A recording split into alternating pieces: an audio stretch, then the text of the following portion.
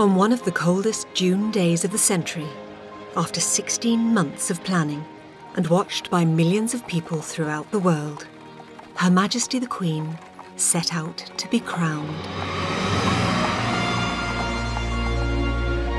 One of the world's oldest ceremonies was to mark the dawn of a new Elizabethan age.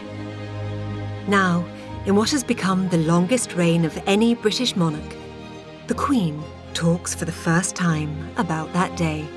You're not taking part in something, you don't actually see it. Her Majesty reveals her intimate knowledge of the crown jewels. He hands it that way, you see, so that I put it on, when he hands it, then I put it on straight. So there are some disadvantages to crowns, but otherwise, they're quite important things. No British monarch has ever talked about their coronation on camera until now. And with unprecedented access to the royal collection, this programme unlocks the story of the crown jewels. The crown jewels matter. They are conductors for a feeling that we have about our country.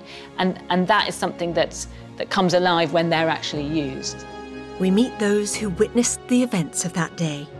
Everybody thought the Queen had arrived, so everybody stood up. 8,000 people stood up, when from underneath the organ loft came 4 cleaners with carpet sweepers. In a Britain recovering from war and austerity, nothing could be allowed to go wrong.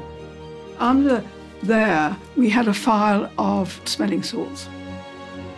Finally, after 65 years, we tell the inside story of the crown jewels and the Queen's coronation.